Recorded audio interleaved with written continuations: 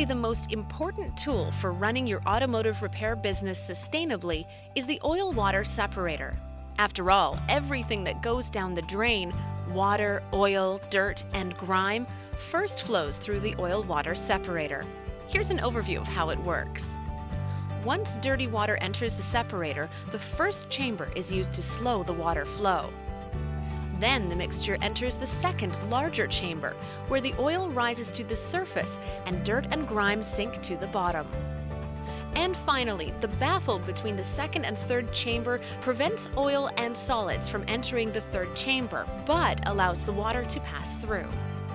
While the oil-water separator will remove most of the oil, it is not designed to remove other hazardous materials and chemicals.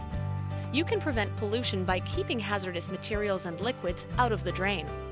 In order to properly use your oil-water separator, you'll have to know which drains are and are not connected to it.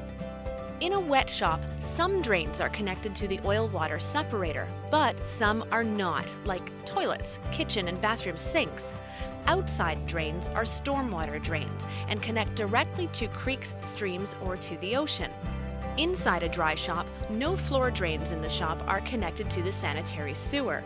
And again, outside drains are stormwater drains connected directly to creeks, streams, or the ocean. For more information, visit www.crd.bc.ca.